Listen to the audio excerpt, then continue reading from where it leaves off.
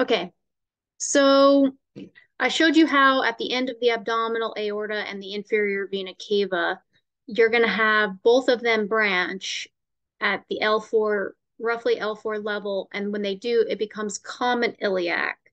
And then common iliac basically runs along the ilium, the bone, right? Hopefully you guys remember those bones.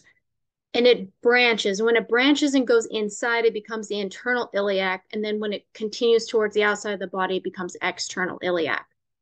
So what we want to do is just kind of take some bones here to help us understand what's happening is basically you're going to have like so this is like L5 level. So I'm going to do, this is going to be internal iliac right here. We're going to have external iliac going like that and common iliac coming up like that. Yeah, like that.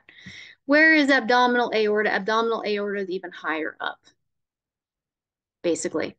Okay. And I'm just going to draw a nice little ligament right here. We've got all of our other ligaments in place. So here we see this is our sacrospinous ligament right there. We see our sacrotuberous ligament, which is right there. So again, sacrotuberous ligament is right there. And you see how the sacrospinous ligament is back behind it, creating our greater sciatic notch and our lesser sciatic notch. And then don't forget, you can actually draw the piriformis muscle. It's going to span that area right there. So the piriformis muscle is going to basically kind of span this area right about there. Okay. So here we have the inguinal ligament. Let me just make this a whole actual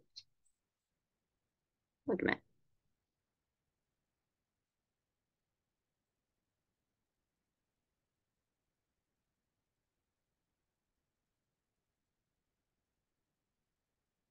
So that's our inguinal ligament right there. You see our greater sciatic notch, our lesser sciatic notch, our piriformis, right? And here's our piriformis. Okay, just like that. So what we're going to see is here is going to be our common iliac that came off of our abdominal aorta, just like that. We see external iliac that's going to run along like the ilium, essentially towards the pubis. And as soon as it goes, as soon as it goes through the inguinal ligament right here, wrong color. As soon as it goes through the inguinal ligament, it becomes femoral. That becomes our femoral artery.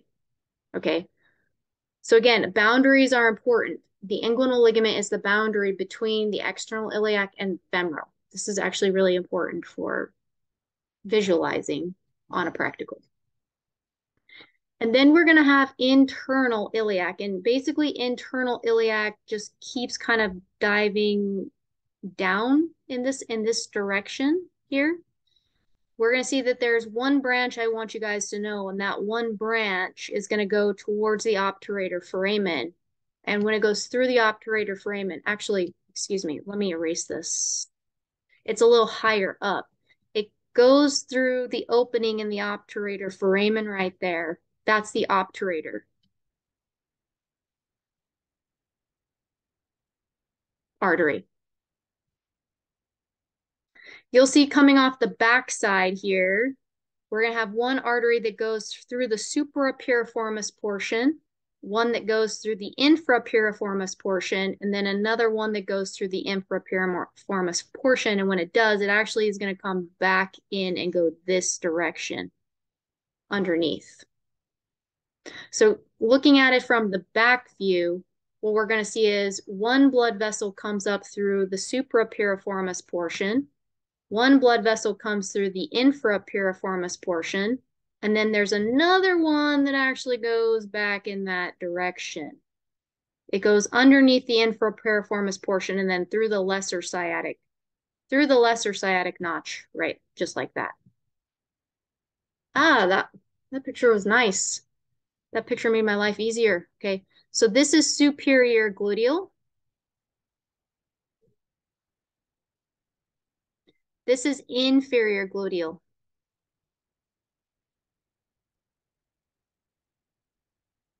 And this is internal pudendal.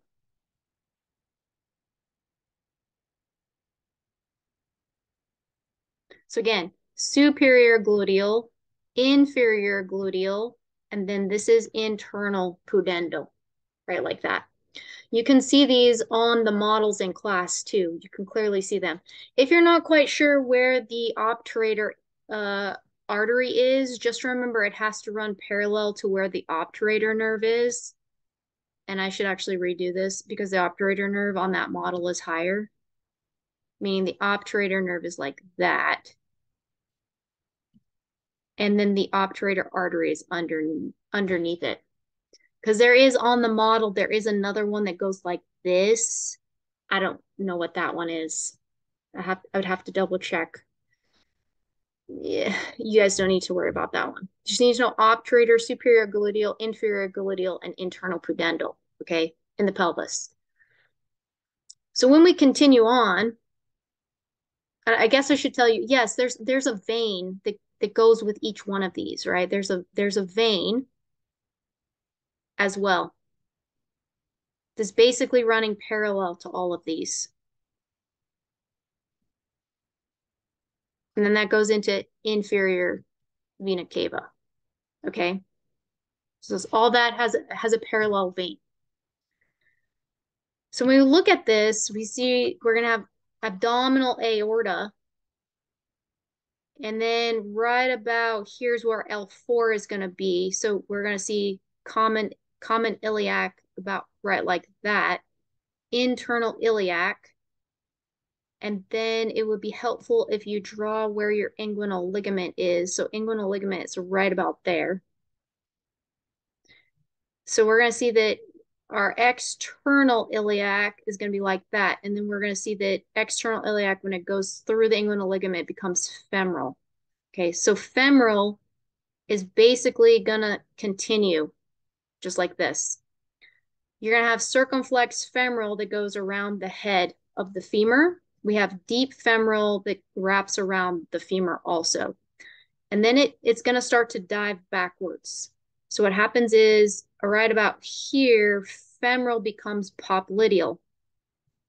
And it goes through the intercondylar fossa right there and continues on. And when it continues on, it's going to run posterior. As it runs posterior along the tibia, it becomes posterior tibial.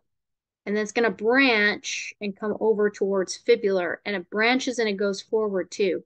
So when it branches and comes forward, it actually comes out right here. And this is anterior tibial, like that. Basically, this is going to be in the back, right back there.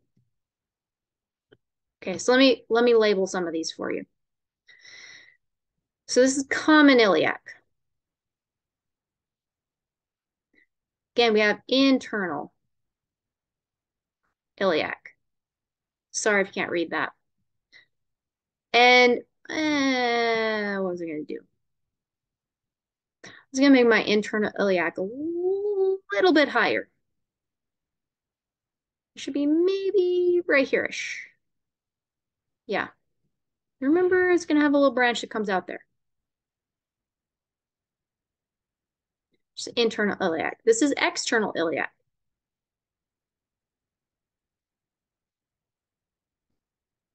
And then we have femoral. Okay. Here's my circumflex femoral.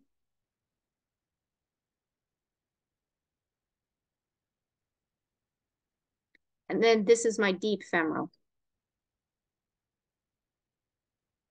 So what you should see is how blood's flowing down, right? So blood's going to flow down. And so from femoral, we branch into circumflex femoral, into deep femoral, into popliteal. So back here is going to be popliteal. You know popliteal because what you'll see is it's actually going to come superficial out of the muscle because there's no muscle in the back of the knee. Okay. And then we can see that popliteal actually has three branches. So from popliteal, we're going to see that this branch is anterior tibial.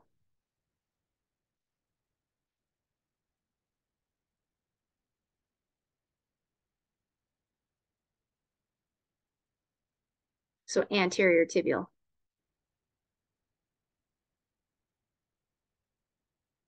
And then if it continues, this becomes posterior tibial. And this is fibular.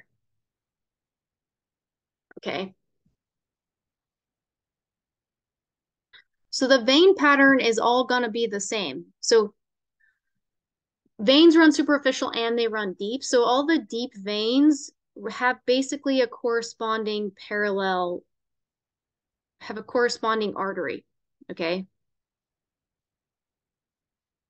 So all that is going to have a corresponding. So we have a corresponding popliteal, posterior tibial, fibular, anterior tibial, all that basically 100% runs parallel. Okay. The superficial vein that you need to know is going to run on the medial aspect of the leg. So when it runs on this medial aspect of the leg, what it does is it drains right here into femoral. So thinking about everything going backwards, you need to think about how fibular, posterior tibial, anterior tibial all drain into popliteal. Popliteal plus deep femoral, circumflex femoral, and this one, which is great saphenous, all drain into femoral. And then femoral drains into external iliac. External and internal iliac drain into common iliac, which drain into inferior vena cava. Okay, you want to think about that pattern, like how is blood flowing? Is it flowing down or is it flowing back up again? Remember, veins are going to flow back up, whereas arteries are going to flow downward. Okay, I think that's pretty much it. This semester you guys got off real easy. I should post some of my videos from last semester. It was much, much, much more complicated. Okay. All right, last ones are going to be thorax, arm, and head and neck.